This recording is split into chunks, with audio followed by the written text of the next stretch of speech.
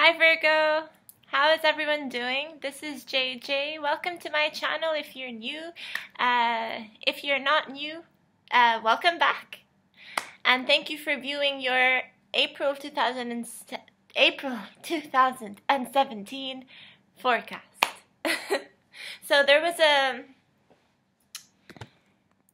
a sense of urgency for me to kind of bring this video to you a bit earlier than usual. I wasn't planning on getting to Virgo until a little bit later.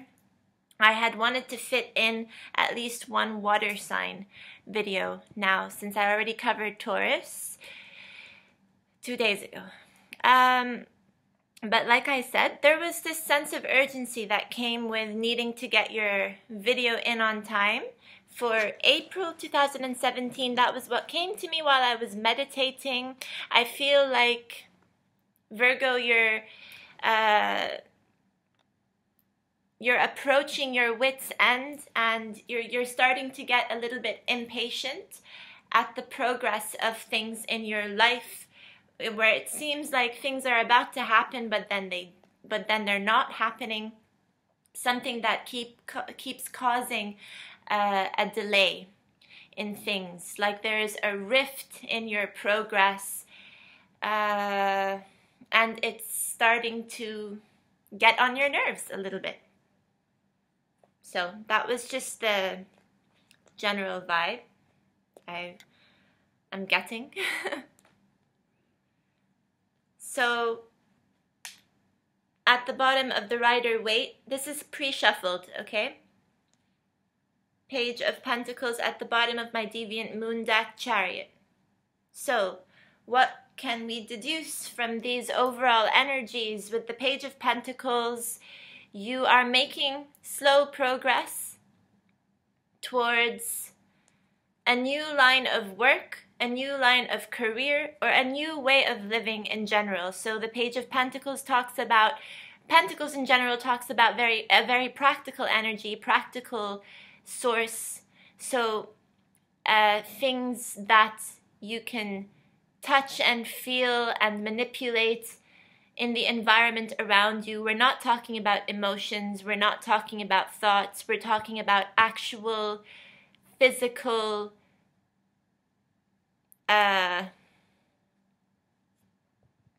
sorry, seriously, I've been like this for the past few videos where I just go blank, completely blank out.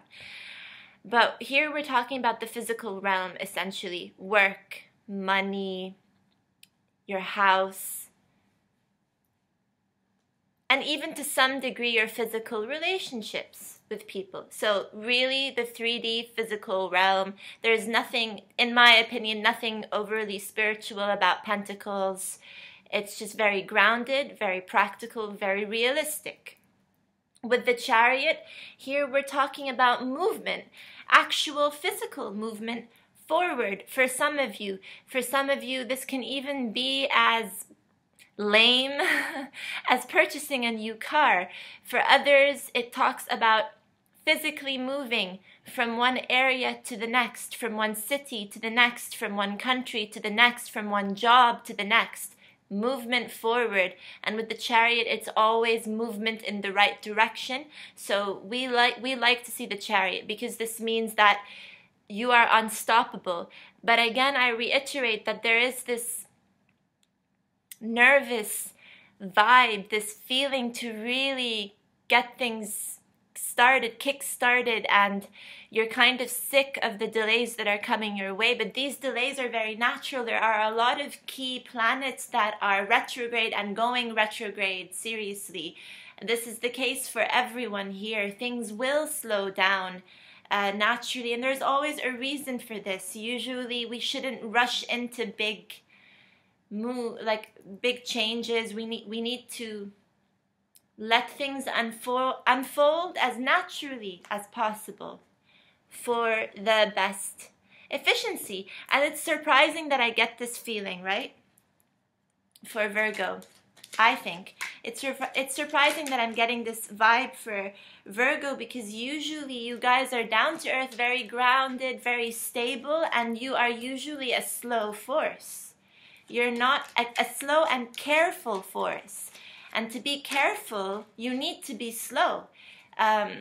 We tend to make more mistakes when we speed things up, and when we go against the natural flow of things, that's when a lot of mistakes start to happen. You guys can't be the perfectionists that you are if you hurry up, and that's why you don't like it when people come to you and pressure you to get something in really, really quickly.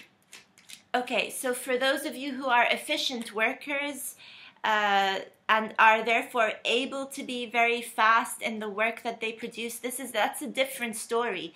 That is you perfecting your trades.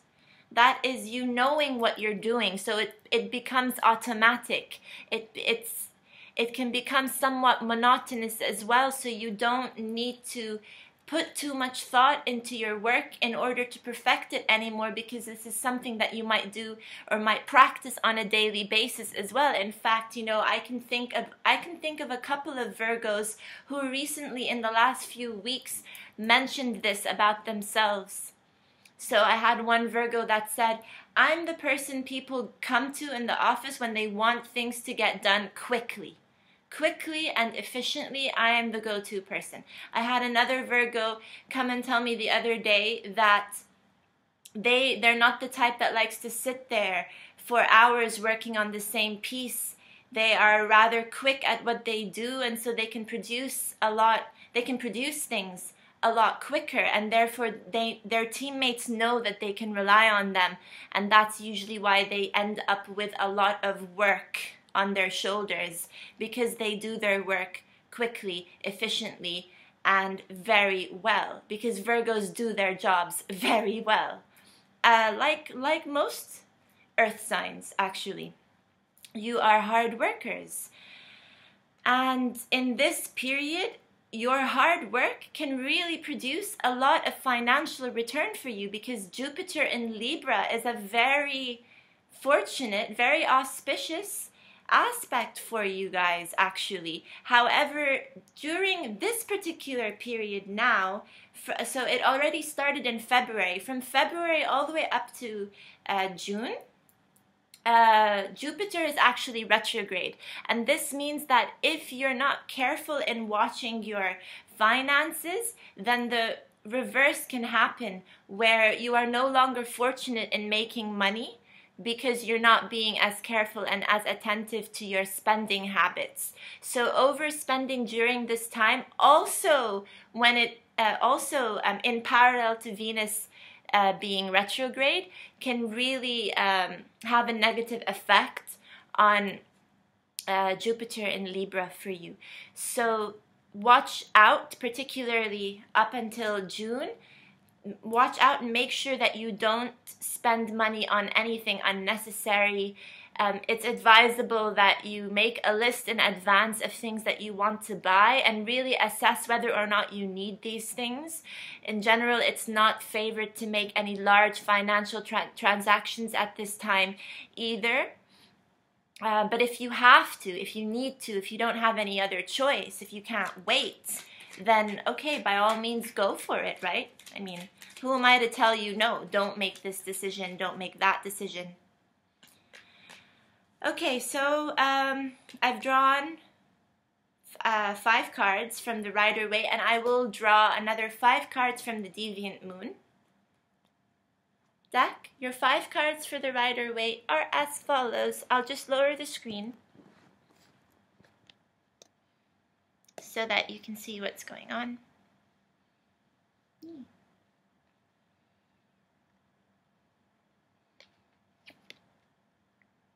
We have Justice, which is Libra. So I'm glad I talked about Jupiter in Libra for a little bit. Right next to it is this 9 of Pentacles that suggests things a lot stronger, actually, to me, that right now, during this time period, it is a good idea to focus on work and in relation to this auspicious aspect with Libra. So here we need to really pay attention to how we communicate with our co-workers, with our bosses, and how our spending habits are taking no, that's wrong. How our spending habits are influencing the decisions that we make and what we end up with at the end of the day in terms of whether or not we've made a good move or a good decision. Right down in the middle is this Lover's card.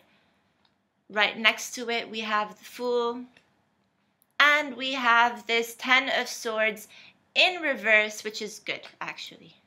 Okay. So, again, before we dive into the cards for more information and into more detail, we've already covered these two, essentially. Let's talk about just a few of the other major astrological events that are happening this month and how they could influence you. So, Mercury goes retrograde in your 8th house, Virgo. This will happen from the 20th of April all the way to the 3rd of May. And when it goes retrograde in your 8th house, then we're focusing here on shared resources, which means that it's really not a good time for you to rely on other people's money. So if you are still dependent on receiving a form of income from family, or if you're expecting a friend to loan you some money or a bank to loan you some money, or however way it goes, basically any money that you do not earn yourself, this is not a good time for it. So please don't rely on an external source of money at this time. This also means that you need to work harder than usual to make the money that you earn during this time. On the 8th of April, Mercury becomes retrograde in Taurus, okay, on the 8th of April.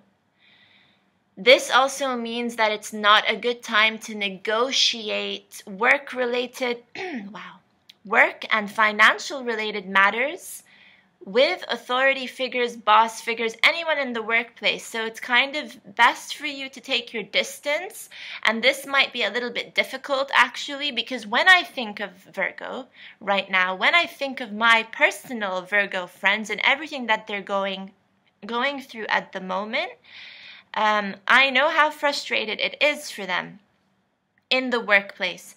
I know how badly it is that they want to get out of their workplaces and move on to something that suits them better. Move on to somewhere where they will be respected, their efforts will be recognized, they will be acknowledged.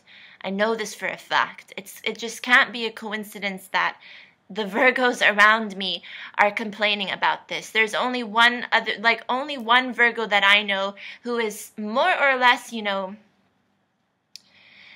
they're satisfied with their work, but this doesn't stop them from complaining about how overworked they are to the extent that they even told me the other day that they dreamt. They had a full night of sleep, okay, where they dreamt about being at work. They were at work in their dream, and they woke up confused. They woke up confused because the dream was so real. It was a typical ordinary day at work for them. So when this happens, okay, we know that work is definitely on your mind, Virgo. It's something you can't possibly escape from right now. But it's not a good idea for you to negotiate like a salary change or a salary increase or a promotion of sorts right now. Because it's more likely to be taken the wrong way while Mercury is retrograde. And in general, it's not a good time anyway to sign any new contracts, etc., etc. Let's get into matters of love so that we can kind of break down what this Lover's card here might be referring to. So, on the 11th of April, you have a full moon, and the full moon will be in Libra as well. So this full moon is really going to kind of tug at what you find attractive in a mate and who you find attractive in a mate.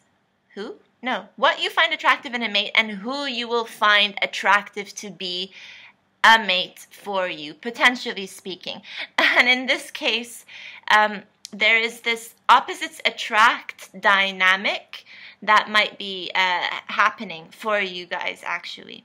And so for me, it makes sense to talk about this Lovers card, because the Lovers card also is Gemini, and Gemini is all about two faces, two personalities, and usually these personalities are very different, but yet they live in the same body, very harmoniously so. So it seems appropriate to talk about opposites attracting during this time. Don't be surprised then if all of a sudden you are attracted to someone who doesn't fit your ideal. On the 11th of, around this full moon energy on the 11th of April,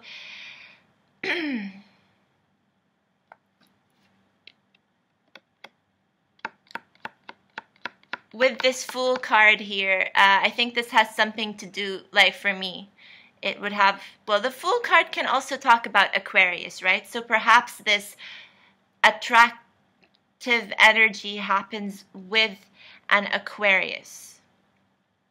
And it's kind of funny that I say this, because I had a client the other day, yesterday actually, who was inquiring about a Virgo. And this client of mine is an Aquarius. And I always like, so brief digression that is very applicable here, because, you know, since we want to talk about this Fool card anyway, and we want to talk about love and romance, and I know you guys like that. Okay. So Virgo and Aquarius have a very unique relationship, at least in my experience, right? For those of you who've been following me from the very beginning, you know that I don't shy away from talking about Virgos, because I have a very karmic relationship, very karmic bond with Virgo in general, where whether or not I like it, I tend to attract Virgos into my life, and I tend to fall in love with them very easily. Seriously. And this is before I even find out that they are a Virgo. I usually find out like a couple of days in, a few weeks in, it doesn't matter. After I'm already head over heels, madly in love with the Virgo, I find out when their birthday is, and I'm just like, oh great. I'm just gonna go for a joyride again, aren't I? The point is though that I'm not alone in this.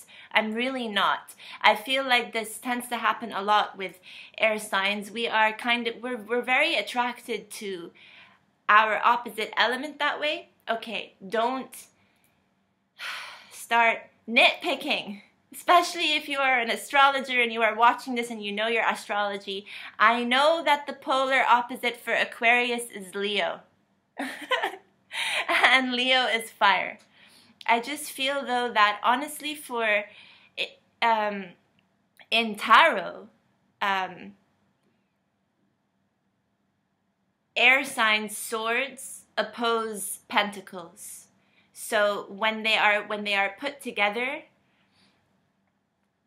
in a reading and in a spread, this means that we sort of ill-define one another. When there is a pentacle placed next to a sword element, then, you know, here we kind of have to say that one draws energy from the other, basically. And earth signs tend to draw energy very well from air signs around them. Air signs in general are very mental in their way of living. We tend to really live in our heads a lot. But funnily enough, you know, if you ask Virgos as well how they go about their day-to-day life, they'll probably also say something similar.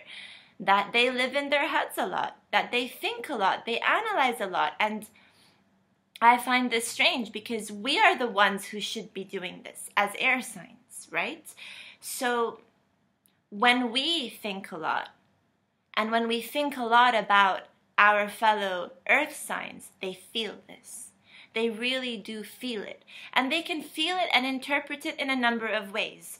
They can either receive it as positive energy, or they can either receive it as negative energy.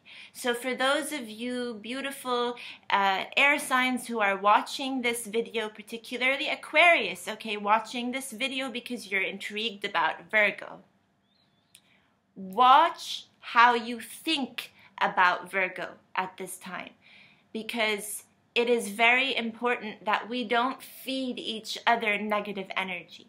So if you think about your Virgo positively, they will feel it. It will practically radiate from you. They will know it. Even at a distance, they will know, oh, this person, they will sense it, that this person is thinking about them.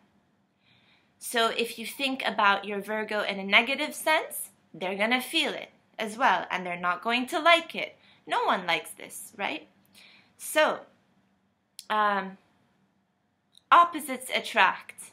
That was why we kind of went into that little digression there. Opposites attract. Opposites attract, in this case, in the tarot, air and pentacles are usually opposing forces.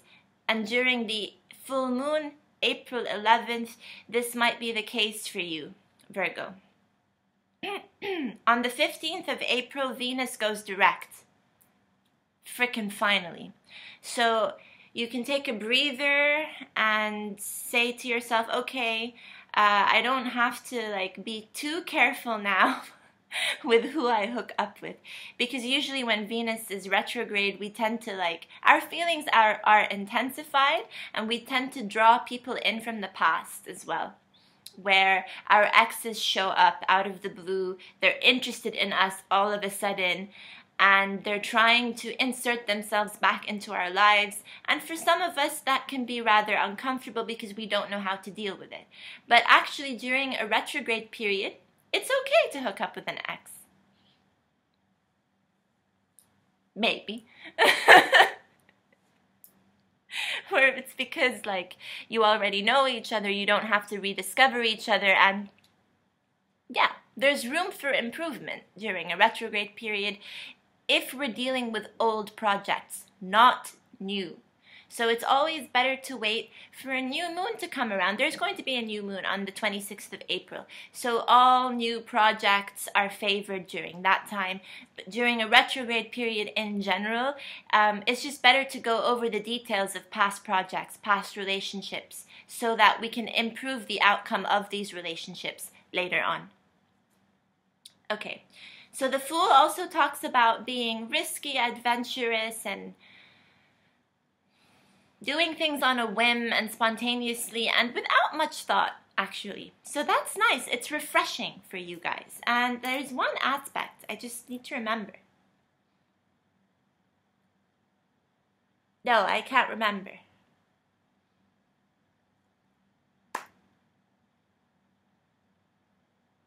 Something like on the 28th of April is, I just can't remember what the particular astrological aspect is.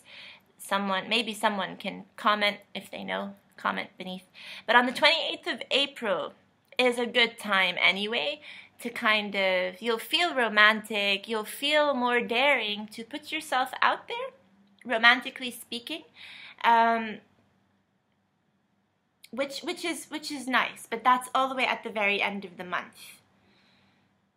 It will feel anyway for you guys at the end of the month like you're finally getting out of a rut. And we all want to hear that, right? So this feeling of stagnation that you may be feeling currently. So this card flipped came out in the reverse, but it's also come out at the very end of your reading that way. So let's assume for a second that now, currently, as I record this video, you're feeling like this, okay? So stuck at a crossroads, you've reached an impasse, you're stagnated, there are just a million adjectives we can think of right now, okay? By the end of April, you'll feel much better. You will feel like you are coming out of this, and that's what we want to see. And it could very well be because your effort, your mental effort goes from thinking about work to back to thinking about opportunities and potential in love, which is nice. And it's a break. It's a break for you guys. Okay. Let's shuffle the deviant moon and see if anything else comes up. Ooh, okay. We have the Ten of Cups.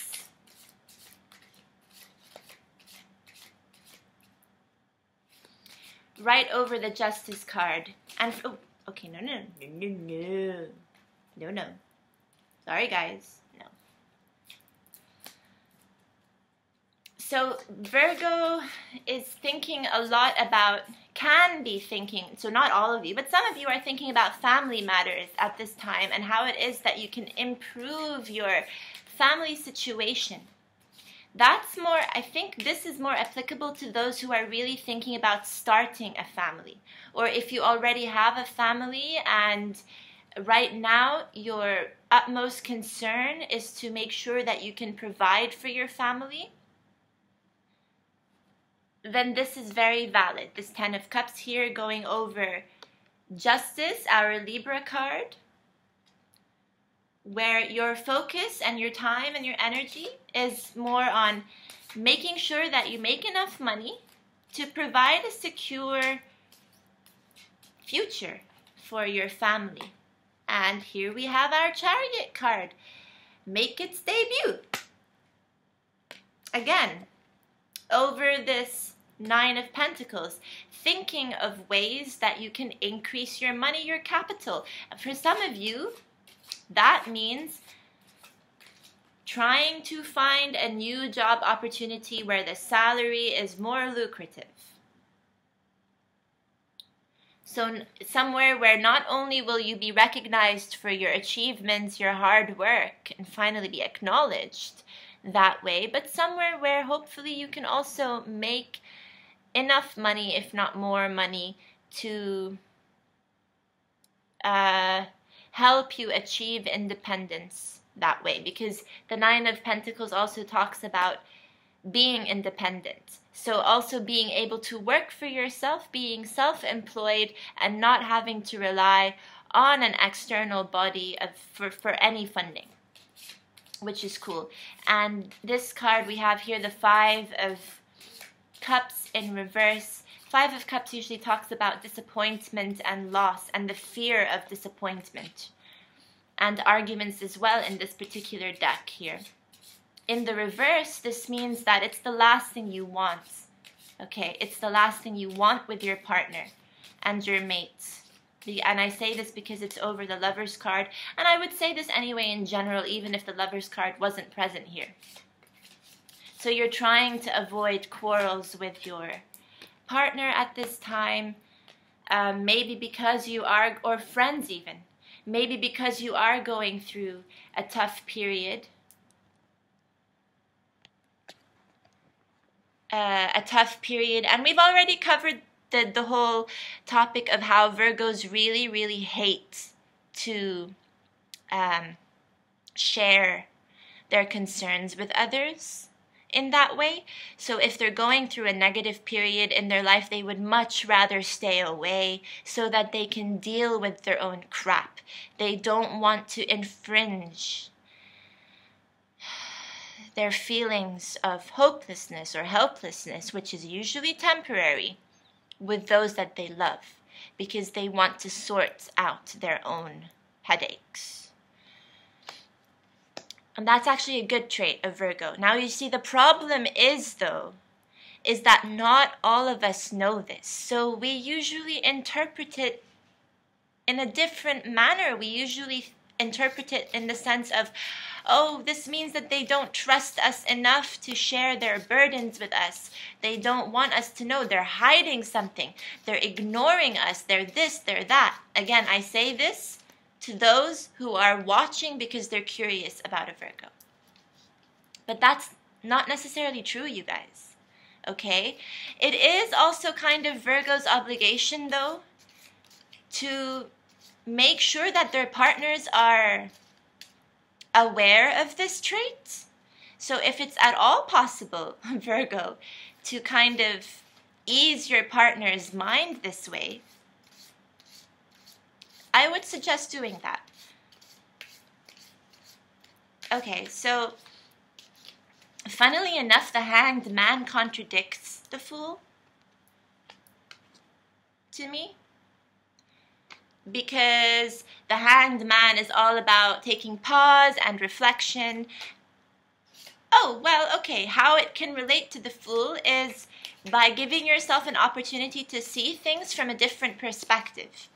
And that's something that the Fool does for us anyway, because the Fool is very free-spirited and very adventurous. It's almost like it's encouraging you to take on the energy of an air sign such as Aquarius, because the Fool can talk about Aquarius, but not always, right?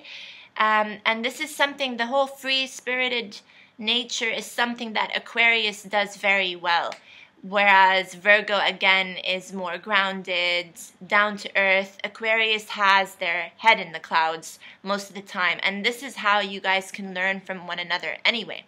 So the Hanged Man, in this case, to me, doesn't necessarily have to talk about patience or sacrifice, because it's also the card of sacrifice. But it doesn't have to talk about patience and sacrifice.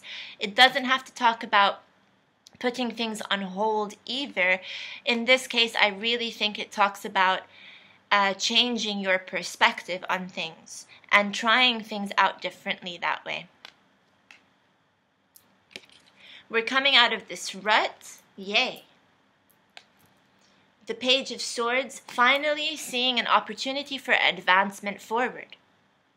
Finally seeing how you can really make a difference in the workplace, or trying out a new approach and being successful about this. And so it really makes sense, okay, that the Hanged Man comes before this, because in order for us to be successful with a new approach or gaining new insight into how we can do our jobs better, how we can think more efficiently, more effectively, we need to engage in a new perspective. But this will feel very liberating. It will feel very liberating for you guys.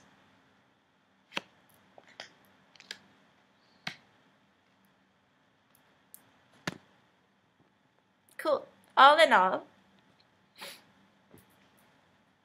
good reading, guys. Good reading. Thank you so much for your support, subscribes, shares, blah, blah, blah, blah, blah, blah, blah. Emails, comments, everything. And I read everything. I respond to everything and everyone as well, hopefully. I'm still at a point where I can manage to do this. So I'm very grateful for all my subscribers, really. And if you haven't subscribed yet to my channel, please do. Yay. Yeah. Okay. Yeah. Oh, yes. Announcing mid-month readings. I would like to start doing mid-month readings. So hopefully I will see you in the middle of April for your mid-month reading, Virgo. In the meanwhile, take care. Love you guys.